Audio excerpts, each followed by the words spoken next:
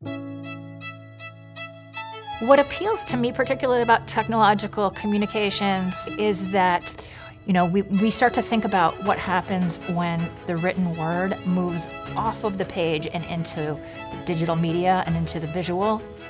Words or ideas become pictures and movement. The writer or reader becomes the user. Somewhere on this triangle. Technological communications is teaching students how to communicate in the 21st century using the best of what we learn about language, talking to each other, literature, and telling stories from the past and the present to inform the future.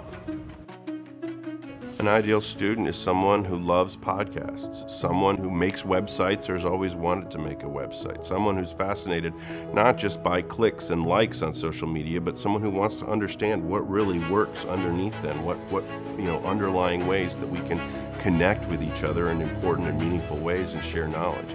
Our students come from all kinds of different backgrounds, but they're united by this desire to really share who they are and what they know with the world.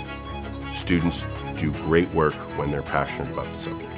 I want to find out what they're passionate about, what they want to become experts on, and then I want to figure out the best ways for them to share that expertise with the world. If you are interested in communicating with the outside world through digital media platforms, through websites, if you're interested in creating fun, interesting, dynamic stories and games for, any kind of computer screen and or handheld device, this would be a great program for you.